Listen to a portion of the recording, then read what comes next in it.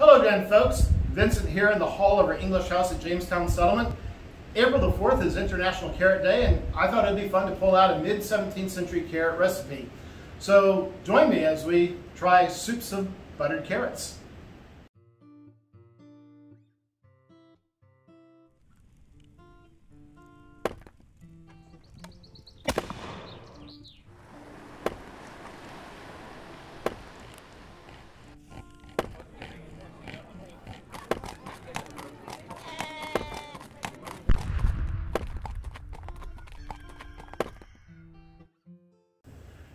The recipe we're going to examine today comes to us from Robert May's book, The Accomplished Cook.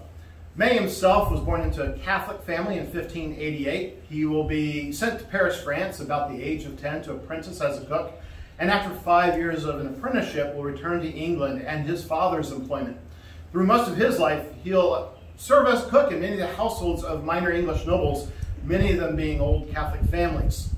With the restoration of the Stuart monarchy, he'll publish his book, The Accomplished Cook, in 1660. He dies about 1664-65, but his book will continue to be published for another 20 years. So the recipe we're going to do today is originally titled by May, Soups or Buttered Meats of Spinach. And one of the themes you'll see in May's recipe book is that he'll tell you how to cook something and then give you variations on that theme. He said, take fine young spinach, pick it and wash it clean, then have a skillet or pan of fair liquor on the fire. When it boils, put in the spinach, give it a warm or two, and take it out into a colander. Let it drain, then mince it small, and put it in a pipkin with some sliced dates, butter, white wine, beaten cinnamon, salt, sugar, and some boiled currants. Stew them well together and dish them on sippets, finely carved, and about it hard eggs in halves or quarters, not too hard boiled, and scrape on some sugar. He'll actually continue that recipe by saying soups of carrots, being boiled, cleansed, stamp, and season them in all the points before. We are going to do this recipe using carrots. So what we need to do first is to slice the carrots, cut them up, put them into our kettle with some water, and get those over the fire. So we'll just start with taking about a pound of carrots. You can wash them, scrape them, please wash them, scrape them if you want, and then we will cut the ends off of them and slice them small.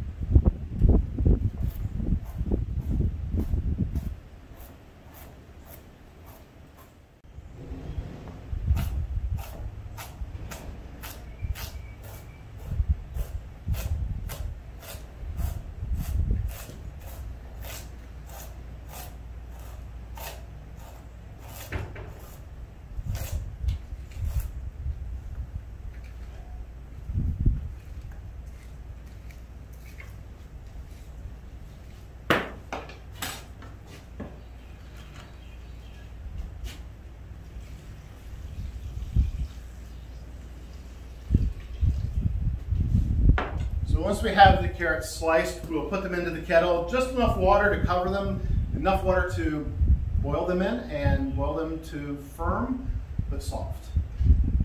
So we'll get them on the fire.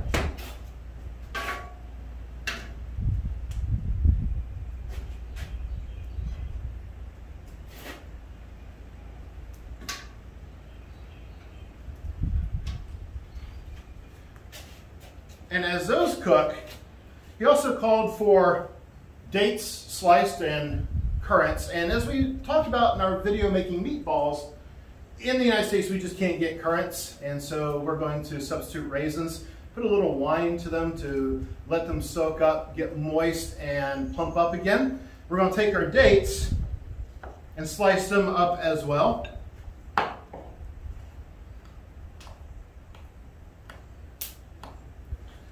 And for our recipe, use however many dates you want.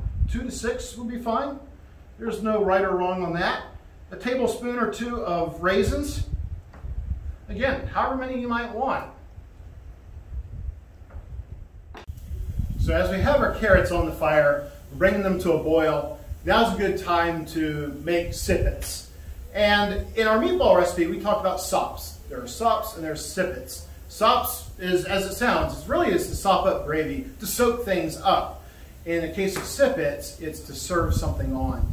And when our recipe is finished, we are going to be serving our carrots on sippets, on little bits of toast. So let's get our embers under the gridiron, put some bread down on the gridiron, and start toasting that.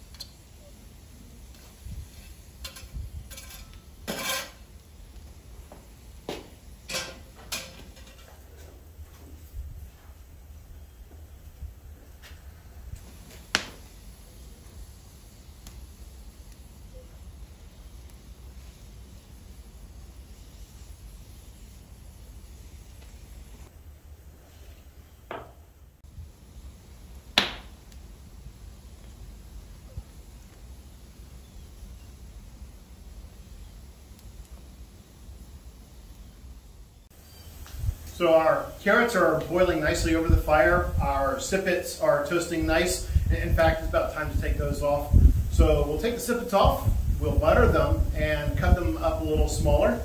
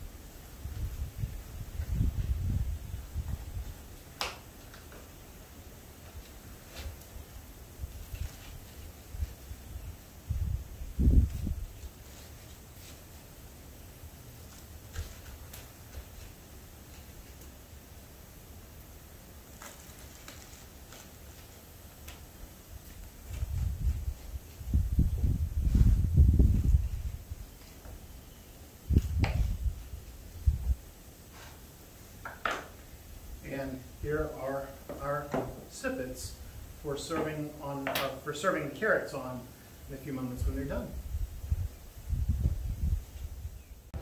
Our sippets are done. We've got those buttered and sliced up a little smaller. And now after about 20 minutes of boiling, our carrots are done as well. So I'm going to take them off of the fire.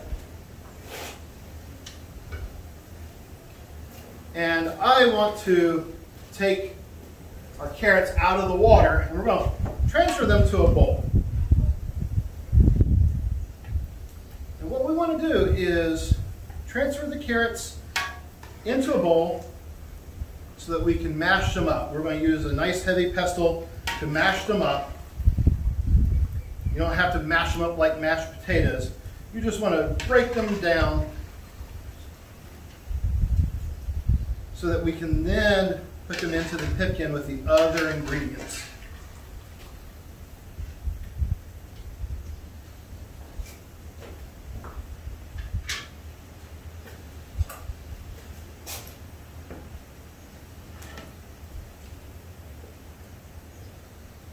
If you try this at home, you might use you want to try it at home, use a mashed potato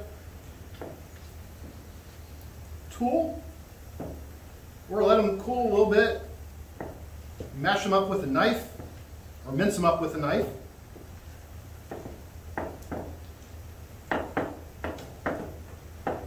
Or you might even be able to use a back of a fork.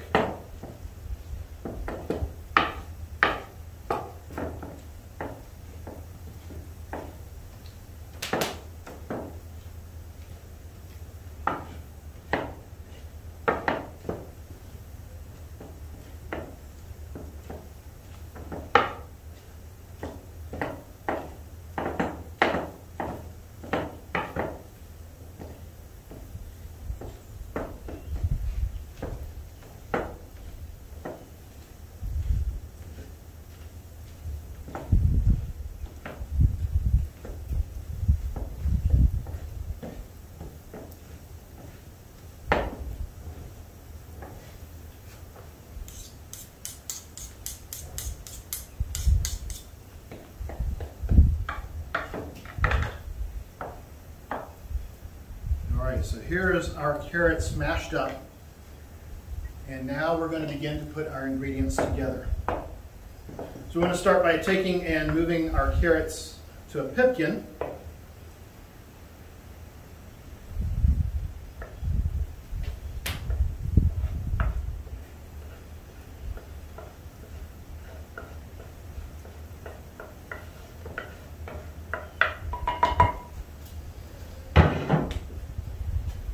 And to our carrots, about a tablespoon or two of butter, and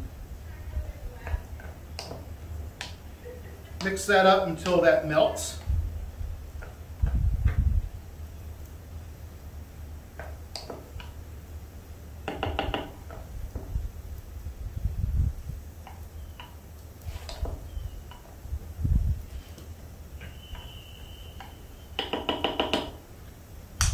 We'll add our raisins, which we had in that little bit of white wine, and our dates that we had sliced up.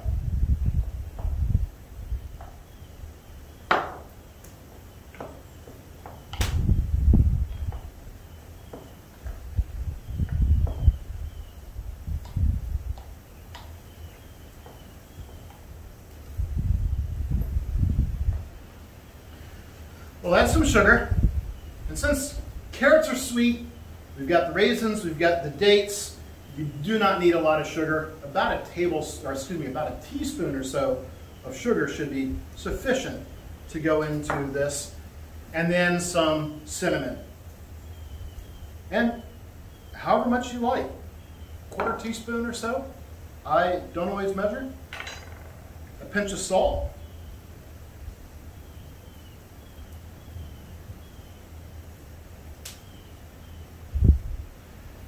And then about a quarter cup of white wine. And we want to mix that all together again.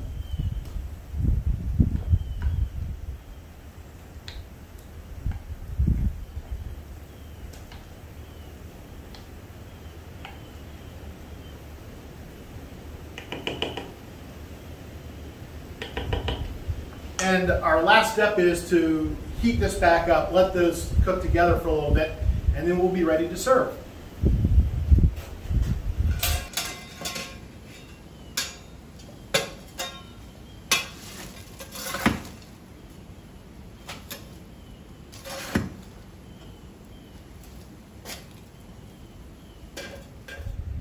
So we're putting a few embers down on the floor of our hearth. Set the pipkin down in the embers, and I am going to put more embers up around it.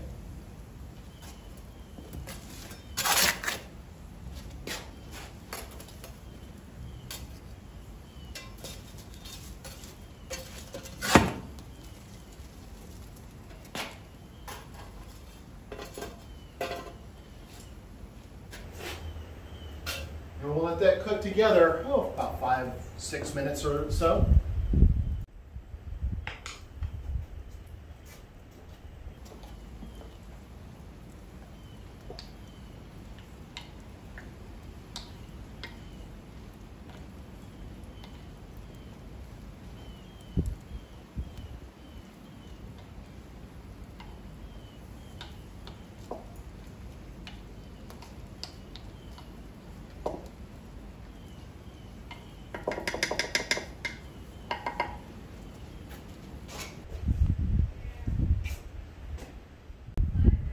Alright, so our carrots have cooked long enough with the other ingredients down on our hearth. So let's go ahead and take them off the heat, bring them up onto the table, and put them into a dish to serve from.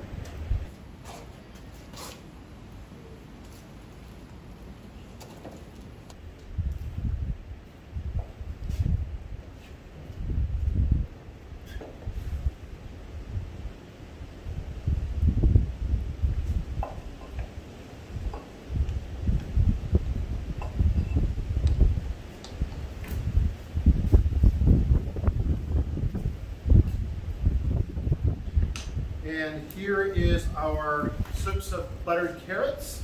We've got our sippets, and we are now going to get ready to test these on some of our coworkers.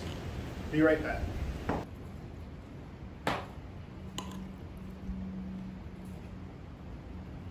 Welcome back, ladies and gentlemen. I have my friend Rob and Calvin, and as we always do, we test on our coworkers.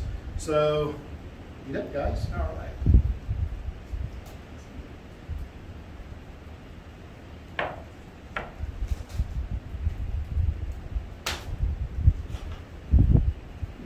That's awesome. Tastes like carrot cake. So what do you think there? It's pretty good. That's awesome. Like I said, it tastes like carrot cake with all the flavors going together, just needs cream cheese.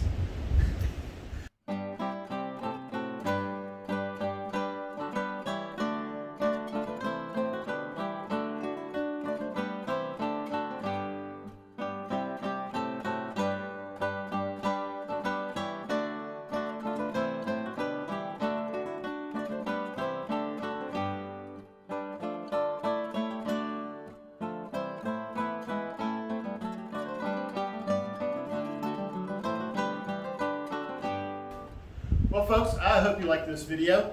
If you did, make sure to like and subscribe. Leave a comment below. If you tried the recipe out, let us know how you did. Leave that comment below as well.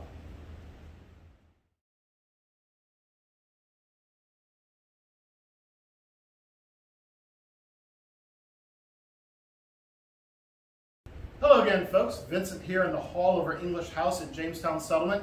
April the 4th is International Carrot Day, and for all of those of us who are tortured by our parents making us eat cooked carrots, I have a cooked carrot recipe that will redeem that terror of your childhood. So, as our video is to do a carrot recipe, we are going to substitute the carrots for the spinach.